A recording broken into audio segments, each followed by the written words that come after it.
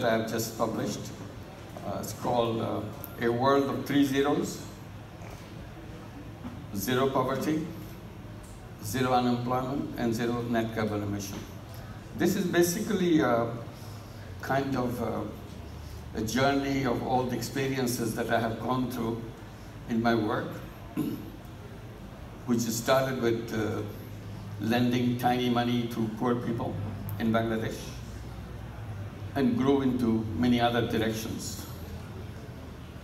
So I'll try to give you a kind of overview of what this is all about, why we think these goals are important in the context of the present world situation. To give you an idea where it all began, I was teaching in one of the universities in Bangladesh, teaching economics, back in the 70s. And this was a period when we are going through extreme economic situation. There's a lot of poverty, a lot of hunger, and we even ended up with famine in the country. So when you teach economics and see the outside world beyond your classroom, going through all this, it raises a lot of questions in your mind. What good is economics if it cannot address all this? So what am I teaching? All those elegant theories of economics that I so proudly explain to my students. Gradually I get the sense that these are all empty words. This has no meaning, sounds good, but not relates to the life of the people. So the question comes, why am I teaching them? So I was going through this kind of agony that, what do I do? So one idea that I came up to kind of salvage myself, if this, what I teach doesn't work, I have to find out if I can be some use to somebody in some other way, if I cannot go this way. So one way I thought I can do that, why don't I go to the village next door to the university campus and see I can be of some help to somebody as a person, not trained economist or something, just as a human being, people in distress, people in serious trouble, if there's something that I can do for, even for one individual. So that was the beginning, back in 1976. And I keep doing it every day, see how I can be some use to people. Then I learned a lot of things about the village. When you go to the village, same village over and over again, you get to know them very well. So I became part of it. And one thing led me to one particular direction. That was the loan sharking in the village. People give tiny loans to the neighbors, and in the name of the loan, they grab all the things the other person possesses. And the more you see it in a very close range. You see the victims of loan sharking and the person who practices the loan sharking. They are all neighbors. They're not two different kinds of planet. And you feel extremely ugly about the whole thing, how a human being can be so cruel to each other. And again, you feel helpless because you don't know what to do in a situation like that. How do you protect people? Here I'm trying to say that I can see if I can make myself useful, but I cannot make myself useful in a situation like this. And my economics teaching, whatever I have learned in classrooms, never gave me any idea. Never in a form of a paragraph or a sentence, what do you do in a situation of loan sharking? It doesn't belong to that traditional economic theories that we learn. So I had to come up with an idea what to do. The one idea that I came up with, why don't I lend the money myself? The idea is a very simple one. If I lend the money, few people will come to me to borrow the money. They don't have to go to loan shark anymore. So those people are protected from the victimization of the loan shark. Because I offered them a very simple version. I said, I give you the money, you pay me back. No other conditionalities, nothing. So compared to the other part, other option, this is very attractive. So as I started doing it, some people started borrowing from me. I gave the money from my own pocket. It's very small money. $2, $5, $10, that's about the size of the loan. And it became very popular. So as it grew, I became very happy because I saw that people are responding to what I was doing. They must be very happy because they don't have to go to loan shark. And it became so big in a couple of years that I thought in order to sustain it, continue it, maybe I should create a bank because it's working. Everything works perfectly and I'm very happy with that. Why don't I create a bank so that I can continue with it? That's when I came to big serious conflict with the banking system. Banking system says no, it cannot be done. And I went to the central bank, I went to the finance ministry to get their permission to set up a bank. Everybody said it cannot be done. So I kept on repeating the need for it and the examples that we have in the village, several villages in the neighborhood. And ultimately, in 1983, we got the permission. We became a bank, called it Grameen Bank or Village Bank, and continued to do the same thing that I was doing before, now more aggressively because I have the bank with me. I created a bank, so money is not a problem. All I have to do is to take the deposit from the other people and lend them money for the poor people. And it became very popular internally, and outside people became very curious how it is done. Everybody asked me the question, how did you design the bank?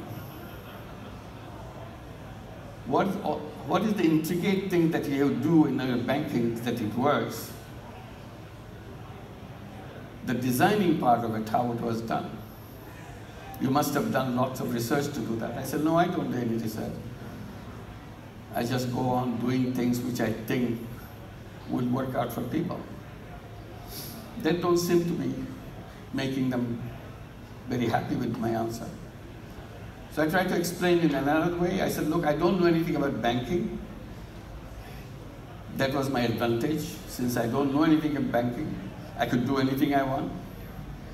Nothing is telling me behind my brain that, no, you can't do this. This is against this principle, against that. So I was free. So I used my freedom, my mental freedom. Every time I see an issue that I have to address, I need a new principle, new policy. I look at the conventional banks, how they do it. Once I learn how they do it, I just do the opposite. And it worked. And if you look at the whole Grameen Bank, it's nothing but piece by piece, the opposite of what the conventional banks do. Conventional banks go to the rich. The richer you are, more attractive you are for them. We reverse it. We go to the poor. Poorer you are, more attractive you are. If you are the poorest, you are the most attractive for the bank, our bank.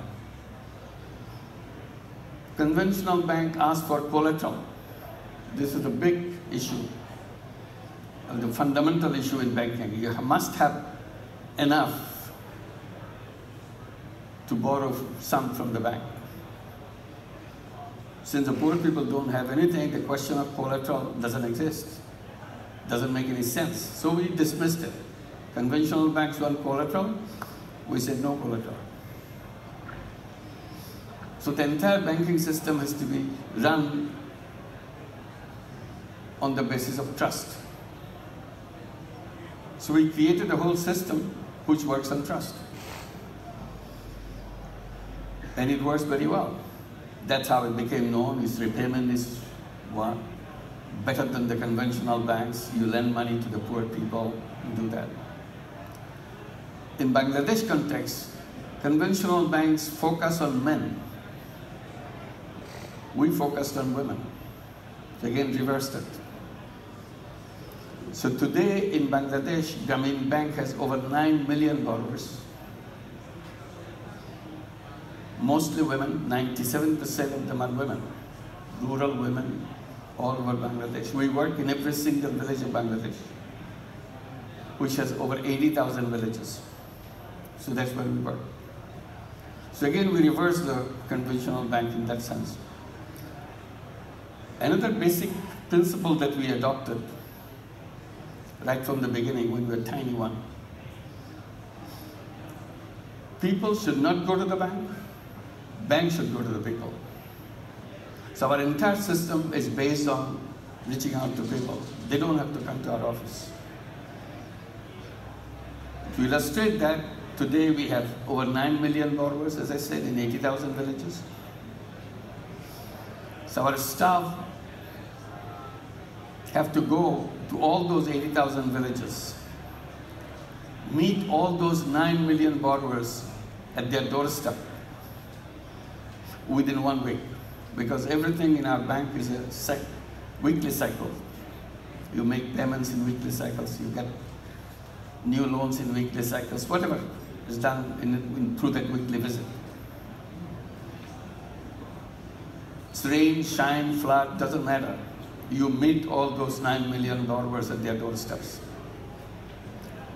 So that again is very different from the conventional banks.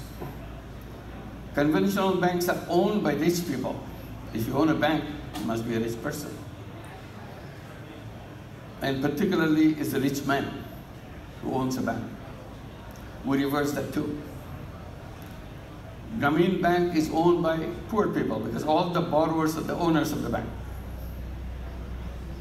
So it's a bank owned by poor people and poor women because our borrowers are women. So again, that's the reverse also. So you go piece by piece, you have a whole series of things which is done in a reverse way. But it puzzles everybody. How does it work?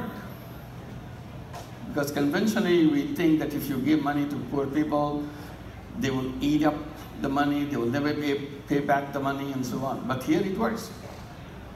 So it drew a lot of curiosity from the rest of the world. First, they dismissed this as a hoax, some kind of a gimmick. We invite them to come and visit. They said, look, it's a very open thing. Why don't you find out what is the trick is? After they spend some time with us, they become totally convinced and want to do it themselves in their own countries. So the idea has spread all over the world. It became known as microcredit or tiny loans.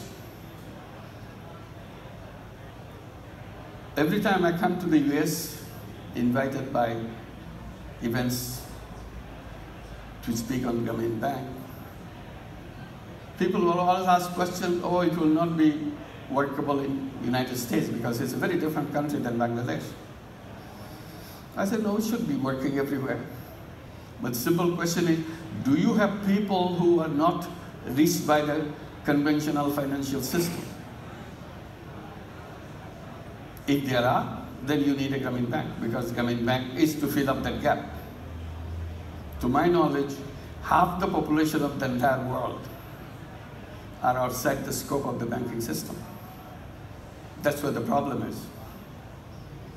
And I try to explain that financial services is like the economic oxygen for people. If you don't have oxygen, you cannot breathe, you cannot function, you collapse. Same thing happens when you do not have economic oxygen. You cannot function, you cannot breathe. Economically, you cannot remain active, you become dysfunctional. I said, because that financial oxygen is not available for the half of the population of the world, that's why they remain poor, because they can't get, that's what we call, when you say dysfunctional, that's when we call them poor. The moment you connect them with the financial oxygen, they become alive, they become active, they become creative. There's nothing wrong with them. Simply that pipeline is missing. So I said, if you have this type of people in the United States, of course they need the same financial oxygen like everybody else. Then some says, well, we have tried it many ways in the United States. Some says we tried it 100 times in 100 different ways. Some say 200 times, 200 different ways. I said, you can do 1,000 times in 1,000 different ways. If it still doesn't work, I said, it's not the fault of the people, it's the fault of the people who are doing it. You have not done it the right way. So I was challenged to do it myself. I said, why don't you come and show that it can be done in the United States? So I took that challenge. I said, okay, I'll do that. In 2008, January, we began our first branch in New York City, in Jackson Heights, Queens. And it became a beautiful branch, 100% replica of Grameen Bank in Bangladesh. It works as beautifully as it does in Bangladesh. We have no problem.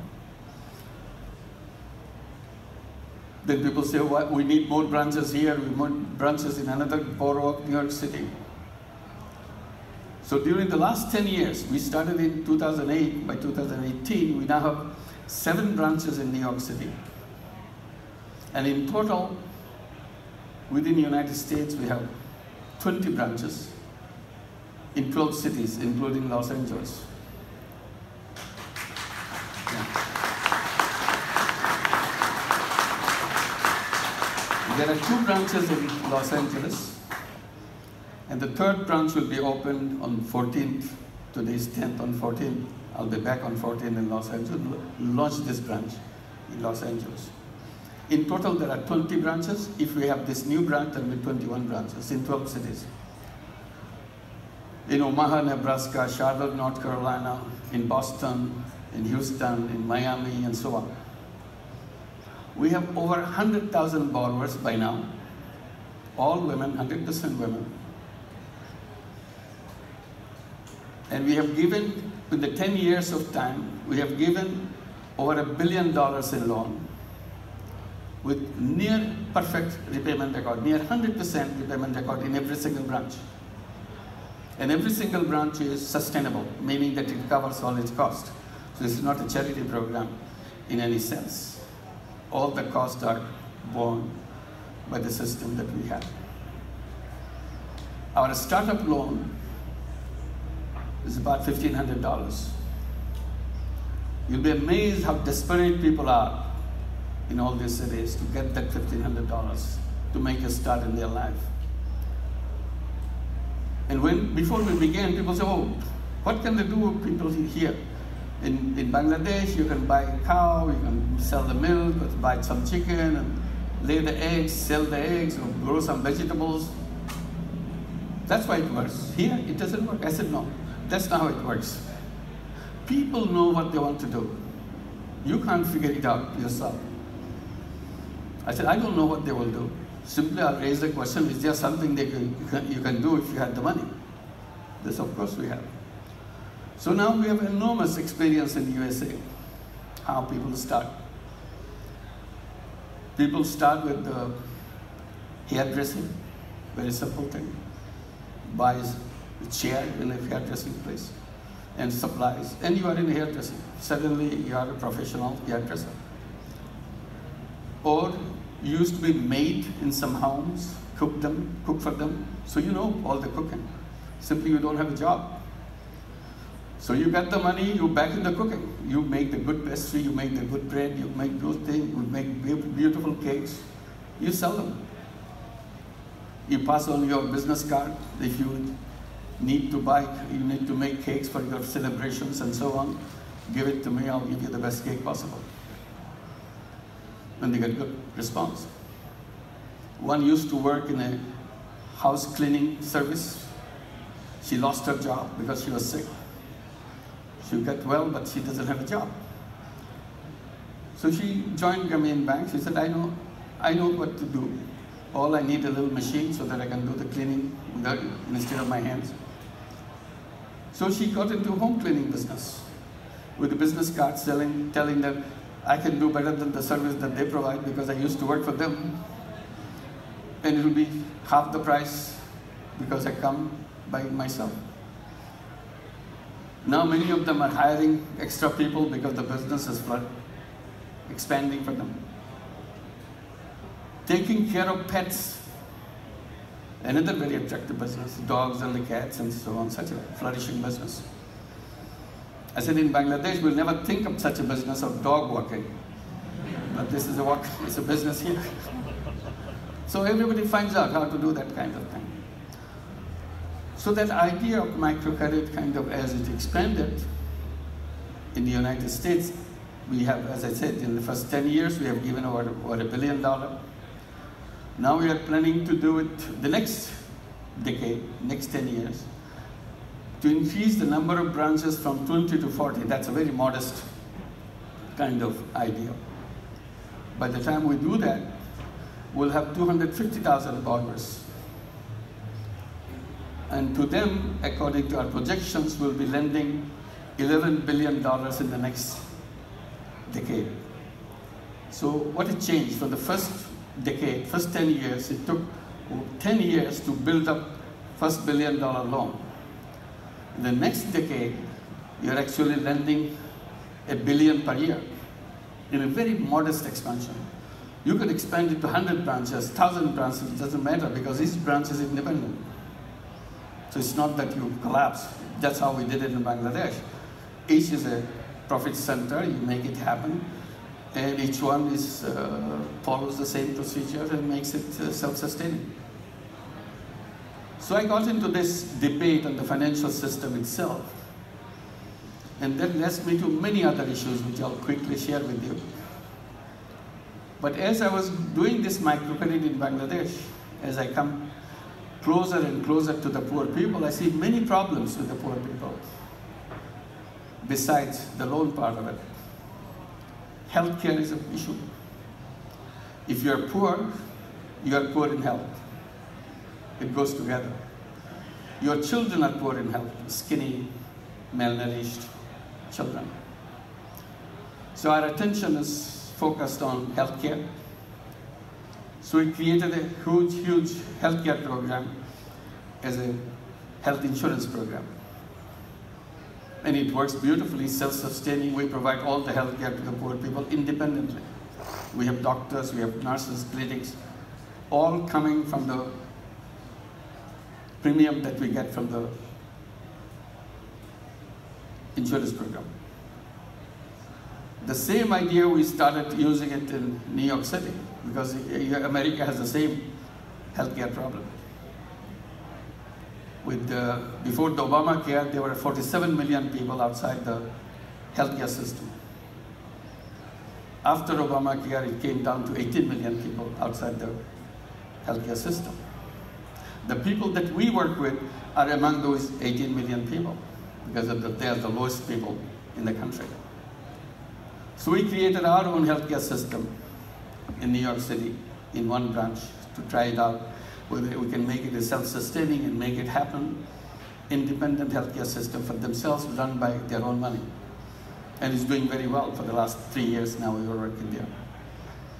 So what works in Bangladesh, we bring it to the United States, microcredit, healthcare system, and so on. And then it went to do many other issues. Like Bangladesh doesn't have electricity in the villages. 85% of the people live in villages of Bangladesh, but no electricity. 22 years ago, we decided, why don't we bring electricity to the villages of Bangladesh on our own? Try it at least. So we created a company to bring solar energy in the villages of Bangladesh. Everybody said it's never going to work in Bangladesh. Solar energy is a very frontier technology. You cannot bring it to Bangladesh. It's good for North America or Europe or something. I said, no, this technology can be used anywhere. It doesn't matter where you are. So we created that and started selling solar home system, explaining to people how good it is, how better it is for the turning from the fossil fuel kerosene to green energy, etc. But didn't get much response. People found it very expensive and so on. So we came up with, we didn't want to give up because we thought we didn't know how to sell it. Idea is good, but the marketing is not right. So we came up with the idea and just used it. What we do, we go to the village, and when we go to the village, we ask the people how much you spend on kerosene. After all, you have your kerosene lamps. You must be spending some money on kerosene. How much do you spend each month in kerosene? Everybody knows that. So the deal we gave them, you give me the kerosene money every month. You don't buy kerosene. Give the money to us, we give you electricity. Every month you do that for the next 3 years. After you have done it for 3 years, you don't have to pay a penny to anybody. You don't have to buy kerosene, it's all free now. In other words, our money will be paid back in 3 years. People love that idea. 22 years later, we have now 4 million homes in Bangladesh with solar energy.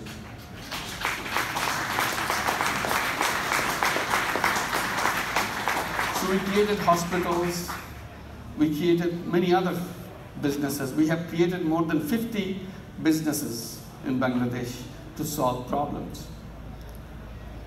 Every time I see a problem, I create a business to solve it. That day I saw the problem of electricity, I create a business to solve it. I saw the problem of healthcare, I create a business to solve it. But these businesses are different than the conventional business we are all familiar with. That's what created a big debate with me. Is it a really business? Maybe you call it a charity. I said, why should I call it charity? It's a business. But it doesn't have the essentials of a business. I said, what is the essential of business? So you have to maximize profit. I said, is this what the business is all about? To me, business is to be self-sustaining. It runs by itself. You don't have to bring things from outside. You create an organism which functions by itself. And this is what it does. No, this is not what people can do. I said, why not? You don't take any profit out of business. I said, yes, it's my decision. If I don't take profit out of my own business, is there a law in Bangladesh that I'll be put in jail for that? I said, I don't see such a law. So I don't want to make money. I want to solve problems. So my full concentration in solving problems, not making money. I say, I remove the whole profit motive from my business. My motive is to solving problems. That's another motive. So no. If you take away the profit motive is the incentive in the entire world for business.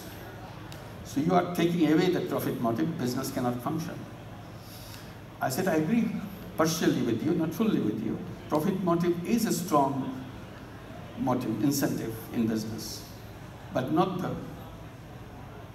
total incentive. It's not the only incentive in the world. There are many other incentives in the world. Then they asked me, what is the other incentives? I said, well, to me, probably I'll put it this way. I said, making money is a happiness. That's why it's an incentive. Making other people happy is a super happiness. That's an incentive too. So I like this incentive. It's a super incentive for me. I like it. Then I got into this debate. I said, you know what? The whole economic system is based in a wrong premise. That's why we are suffering from all these confusions. In the whole economic system of capitalist system, human being is misinterpreted. It is interpreted as someone who is driven by self-interest. So only thing economic system recognizes is self-interest or selfishness. I said, but real human being is much bigger than that. Real human being has both selfishness and selflessness. So that's why we went wrong. As a result, the whole world became driven by self-interest because that's the only thing which is recognized by the theory, and we follow the theory. So theory has put glasses on us with dollar signs. We see the world with dollar signs. We cannot see anything else. I said, if we come to close or a real interpretation of a human being, I can say it's a combination of selfishness and selflessness. But the system says, no, if you want to be selfless, you go into charity, you become a philanthropist. I said, no, why should I go into philanthropy? I can stay in business and be selfless. I can create selfless business. So distinction between the two, the way I explained. I said, in selfish business, everything is for me, nothing for others. In selfless business, everything for others, nothing for me. So it's a choice. Nobody's forcing you to do it. I like it, so I do it. If you don't like it, you don't have to do it. But the economic system doesn't allow you the choice. That's where we went wrong. As a result, we created an economy which is now in a disaster path. The way we are proceeding, we are heading for a big disaster. It's a kind of time bomb right now. Because the system is a kind of a mechanism of wealth concentration. All the wealth gets concentrated in fewer and fewer hands. 100 years back, 50 years back, we didn't notice it because the speed was so slow. Now we notice it because the speed is so fast. Everything is going in one direction. 4 years back, there are 265 people in the world who own more wealth than the bottom 50% of the population at that time. Today, only 8 people in the world who owns more than 50% population, what is owned by 50% bottom population. When we know them, all these 8 people who own more, in totality own more wealth than the bottom 50%. What will happen next year? Next year it will be worse. 2 people, 3 people will be owning more wealth than the bottom 50% because the concentration of wealth is becoming faster and faster and faster. So we have huge mushroom of wealth for few people. And then the stem of the mushroom is becoming thinner and thinner,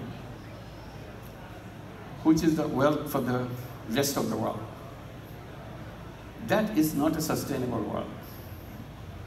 So unless we rethink about the whole idea, we will be up for disaster very soon. And that's the path we are taking. So I try to remind them that we need to do that. How does social business work in it? The business that the selfless businesses. If we are in a selfless business, then we don't have any dividend for ourselves. It's a non-dividend company to solve human problems. So if we create more and more of those, more attractive, more contribution it does to slow down the wealth concentration because we are not taking dividend out of it. While we are doing the social business in Bangladesh, many people from outside the Bangladesh became interested in it. One is a big company, Danone, in France. They became very interested in our concept. They say, we want to create a social business. After long discussions, finally we created a joint venture, social business with Danone, to solve the problem of malnutrition in the country. Children are malnourished.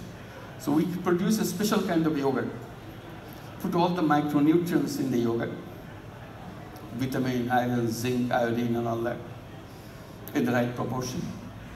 So that if a child eats this yogurt, get the micronutrients back and becomes healthy child. And make it very cheap, because when you are in a social business, cost of production will go down because you don't need any fancy frills, attractive gimmicks here and gimmick there. You come to the basics. So you make it very cheap. And people enjoy it, children are eating it, it's popular yogurt for children. And children are coming out of malnutrition. Then other companies became very interested. Uniqlo from Japan, they want to do social business with us, so we had a joint venture there. Now we have joint ventures with many companies, because every company wants to create a social business. This is what I tell you: continue with your company, what you do, but on the side you can create a social business to solve the problem of the people, otherwise you'll never get that. I said, what the economic system has put us glasses with dollar sign, as I was explaining. I'm trying to put this glasses a little bit change. I said, I'm giving you bifocal glasses. You see the dollar sign and also see the people sign. So you choose whichever you want. There's nothing about compulsion that you have to do it or not do it. If you feel that you have the capacity to do it, you can do that. This is the direction we can do. So now, with the young people are getting interested in the social business, we have more than 60 universities around the world who has social business centers in the universities teaching social business to the young people, create social business ideas, and so on and so forth. I got into another problem in Bangladesh and led to another kind of direction. All the 9 million borrowers, the women and the men that we have, are all illiterate. They cannot read, cannot write. At early stage, we decided we want to make sure that children do not repeat the history of their parents' illiteracy. So the children will become literate. So we make sure all the children of Grameen families go to school, have a good education. And we made it happen. And we give them scholarships, we give them education loans, because it's their bank. So we want to make sure that next generation all become literate and educated. So we have thousands and thousands, hundreds of thousands, millions graduates, high school graduates, college graduates, university graduates, doctors, engineers, out of those illiterate families. Then problem began. They keep complaining, what good is this education, because there's no job in Bangladesh, no job. Then I had to respond to that. How do we answer that question?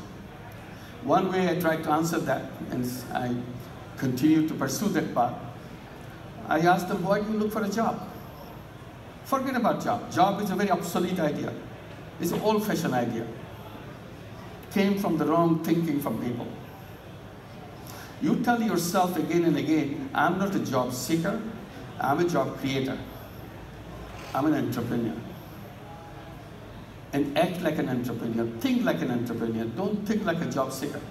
If you think like a job seeker, you feel small, you're at the mercy of other people. If you think like a job creator, an entrepreneur, you feel big, you feel tall. And that's how you're beginning with it. They keep saying, oh, we don't know how to start a business because our schools never taught us how to start a business. They taught us all kinds of things, nothing to do with business. I said, look at your mother. Your mother joined Grameen Bank 20 years back, 25 years back.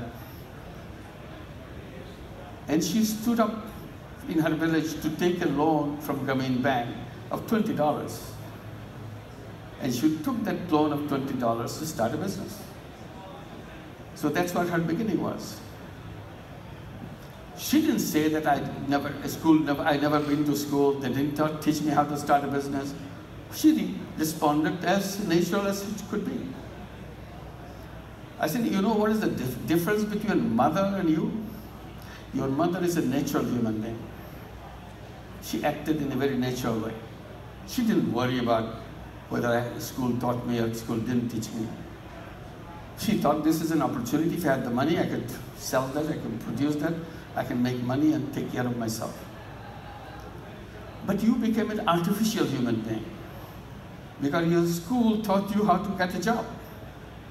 Job is not a natural thing for a human being. Entrepreneurship is the natural thing for a human being. And when we were in the historical development on the planet, as we grew up in this planet, we're not looking for jobs. When we're in the caves, we are not sending job application to anybody. From cave number 5 to cave number 10. We just went ahead and did our thing. We became hunters, we became gatherers. As we progress, we become farmers. That's our history. Entrepreneurship is in our DNA. And that's what the creativity comes from. Creativity is about solving problems. And that's what we are. Every human being is packed with unlimited creative capacity. Now, job cuts down that creative capacity because you are put in a slot. Slot doesn't allow you to use your creative capacity. Job runs by instructions. It doesn't allow you to be yourself. So why should you give up your creativity for the sake of making a living? Why don't you become an entrepreneur? So I tell them, why don't you go back to your mother and learn from her how to be a natural human being and come back with a business idea. Once you come with a business idea, like your mother did, here we are, we have a social business venture capital fund. We become an investor in your business. You run your business, we are the investor in your business. You make it successful, you return the money that we gave you. We are not interested in your profit because social business doesn't take any profit.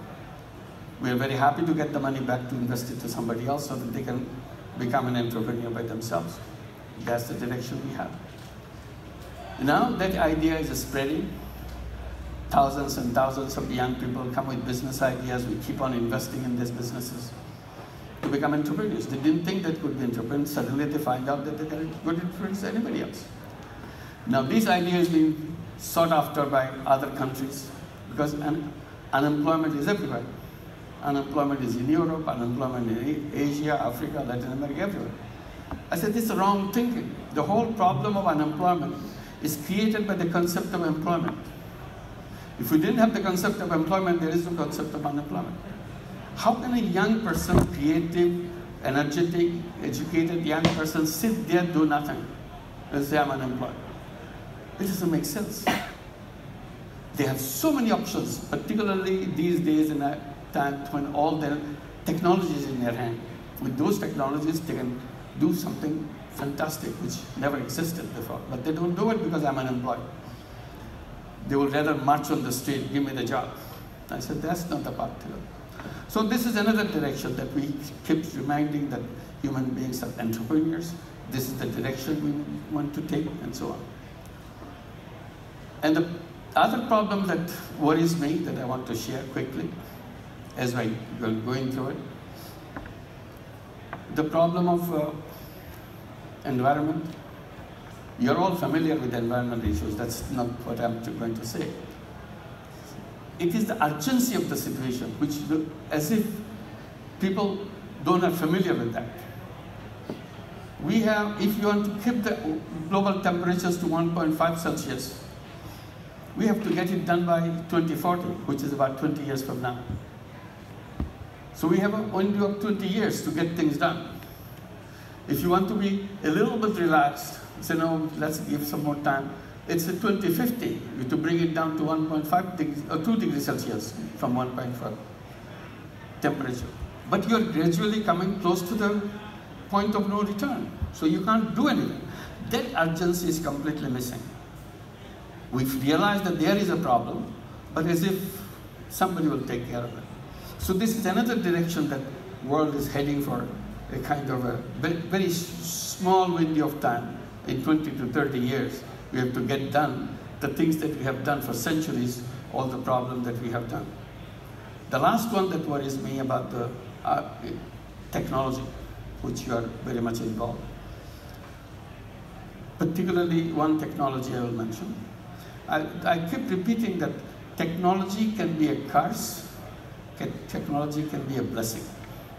It depends on what we want to do with technology. If you're not careful, technology can easily go into curse direction. And I see that possibility in artificial intelligence. Although I hear about artificial intelligence, all I read about artificial intelligence, it will replace people. It will replace people in a massive way very soon. It's already started the process. We talk about the autonomous cars, autonomous trucks, and factories, autonomous factories. So it's not just a simply few people will be losing jobs, they will adjust themselves up. It's a massive way. What happens to those people who lose their job? Here we have a case of unemployed young people not having a job.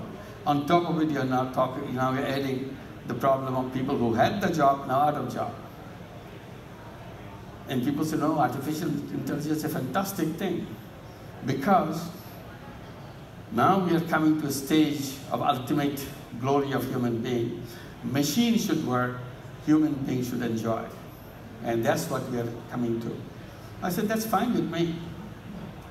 But who is going to feed those people who are enjoying? Somebody has to feed them. Then they add, oh, we should be introducing universal basic income. Government should give them the money so that they can have the money to have the food on their table. I said, after all these years of human progress, do we come to a level where we become a world of beggars? That we live on other people's doors, that we cannot do anything? I said, I don't see that as something that I can accept.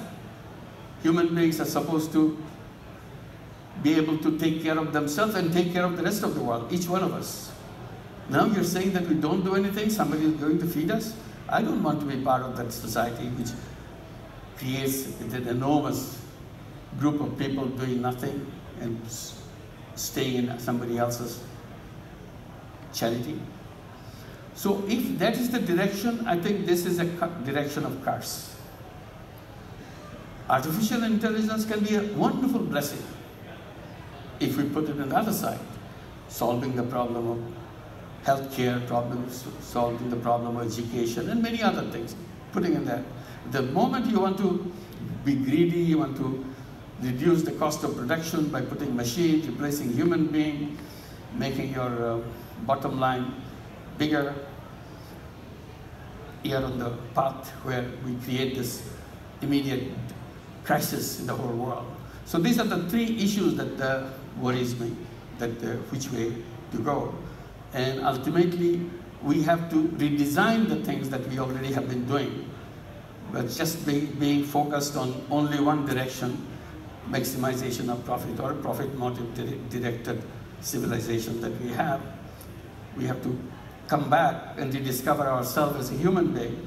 Not only we are selfish, also we are selfless, and we can do it as a business to solve problems. All the problems in the world can be solved in a sustainable way, unlike doing it in a charity way. A charity is a wonderful thing, that I'm not denying that, but charity has a limitation. Charity money goes out, does a great work, but money doesn't come back. So you have only one-time use of your money. As the same thing, if you can design it as a business, a social business, money goes out, does the job, and comes back. Then you can use it again and again and again, infinitely. It becomes very powerful. That's the power of the social business. If you have that idea into your mind, you can go on, do that kind of thing. So that's the direction that we're. So these are the issues that I've been raising in this book that I just mentioned, that published, A World of Three Zeros, and saying that it can be done. But if you follow the old path, old roads that we are all familiar, the kind of life that we live, we always end up with the old destination. Old destination of wealth concentration, old destination of joblessness, old destination of poverty, and other issues related to that. If you want to create a new destination where there is no poverty, there is no unemployment, there is no problem, threat to the world, then we have to build new roads. Old roads will not take us to the new destination. New destination needs new roads. Thank you very much.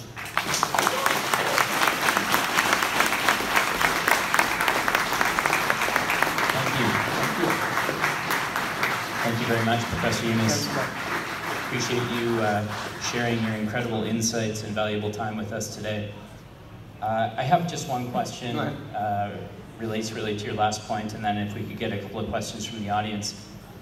As far as technology goes, a lot of the people here are working on projects, very technology focused, smart contracts, trying to automate things.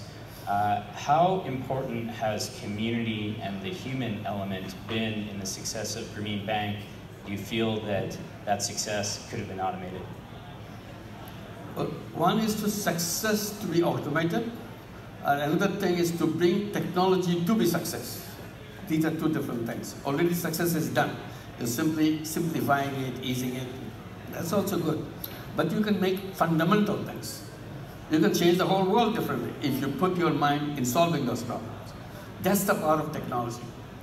Today, the drivers of technology, I would say in broad way, there are two drivers of technology. One is the money makers. They want to make money by using technology, designing technology. Another is war makers. They want to fight wars, make it more sophisticated, kill more smoothly, cheaply, etc., more devastatingly. So these are the two drivers. The social driver is missing.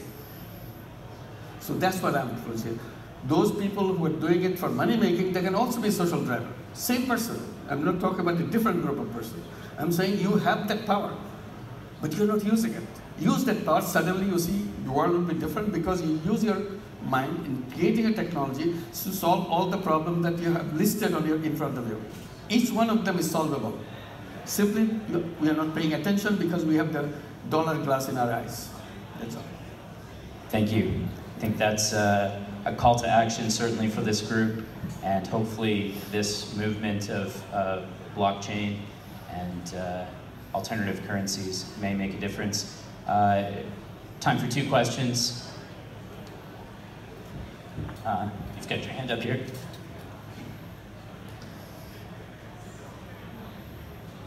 Hi, my name is Nicolette Rankin, and I've been studying your work for the last 10 years. I started the first microfinance program for World Vision International because of your work, so thank you for that.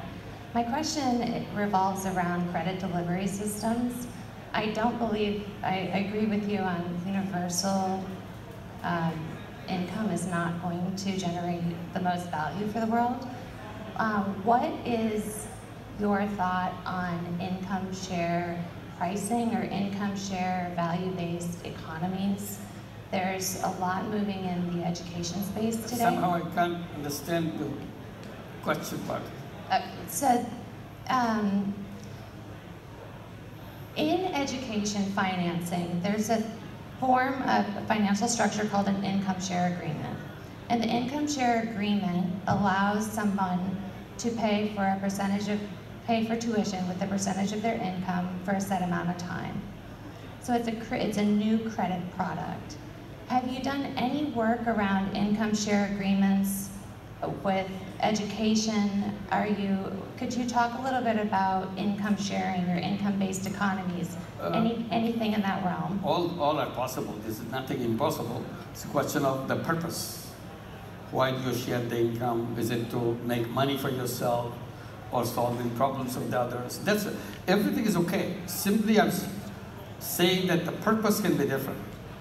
Technology is okay. What is the purpose? Education is okay. What is the purpose? To create a new form of credit. Absolutely. So that's the direction. Like we create a lot of education institutions as a social business. No intention of making money, but a sustainable thing so that people get their education in the right proper way and so on. Health education, nursing colleges, medical colleges, hospitals. We do that as a social business. So that it's self-sustaining. It's not dependent on charity. We are not doing fundraising every year. That's one thing finished. We don't do fundraising. We generate funds ourselves. As a business, we generate funds. So it becomes independent. You can plan things. When you raise funds every year, you cannot plan things. You don't know how much money you'll get. Everybody remains nervous. Can we continue the same size, same people next year? Because of the money coming in. So you spend more time in raising money than doing the work. So this is the problem. So instead of in the charity way, we try to translate it into the social business way. That's the only thing we've done. Thank you. Thank you. One more question. Hi, fascinating talk. I'm Howard Marks. My question is, how did you work with the regulators, especially in Bangladesh? Because I have to imagine there's corruption, there's a lot of red tape, a lot of heaviness, and you're coming with some bright new ideas that are simple to explain, and yet you're faced with these government and these local government and the corruption and the power struggles. How did you overcome that? Well, the bureaucracy is difficult because their job is to go and scrutinize and remind you that you cannot do this, you cannot do that. We have problems both ways. We have problems in Bangladesh with these regulators and people who are involved in it. Also in the USA. For the USA, for example, your American welfare law. In many states, welfare law is built in such a way, if you earn $1 during the month, you have to report it to the welfare authority. And welfare authority will deduct it from your $1. So the question is then what is the fun of earning the $1 if you deduct it? So there is no incentive in doing that. Not only this incentive, there is an extreme disincentive in earning any money. So you sit there and wait for the check. I said, if I was designing that regulation or this little rule, I would have designed it completely differently. I said, yes, if you earn $1, you have to report to the welfare authority. And welfare authority's responsibility will to match you with another $1 because you earned $1. So that you feel incentive in earning more money so that you get out of welfare. As if welfare is designed to keep you in welfare. They don't want you to get out of welfare. So these are the kind of mismatch in thinking process. Same thing. In Bangladesh, we ran into problem with microcredit. They want to regulate it through the central bank. The central bank is our regulator in Bangladesh. A banking regulator is the central bank. I said, that's very funny. Because the regulator doesn't know anything about microcredit. They only know the conventional banking. So they will bring the conventional banking regulation experiences, rules to apply here. Here I'm saying it's a completely opposite thing. I tried to explain to them, I said, it's like football. I said, there's a European football, there's an American football. Now you are hiring coaches from American football to guide the European football. I said, it will be a disaster because he doesn't know anything about the European football. So the same thing happened. So I said, our job is to create a separate regulatory authority for microcredit. After years of this lobbying, finally government agreed, created an independent regulatory authority for microcredit, who understand what we do, how we do, why we do, etc., etc. So that's very clear. So the laws become a problem, how to negotiate with each other because they don't understand each other. That understanding is very important. We are not saying all the microcredit is sane, they do the right job. No. But somebody has to know what is right, what is wrong. And then you can apply the law. Thank you. Thank you. Great questions. Thank you again. Thank you. Anybody else who has questions, Professor Yunus is going to be around for another half an hour to an hour on the floor. So hopefully you may be able to engage in there. Thank you again. Thank you very much.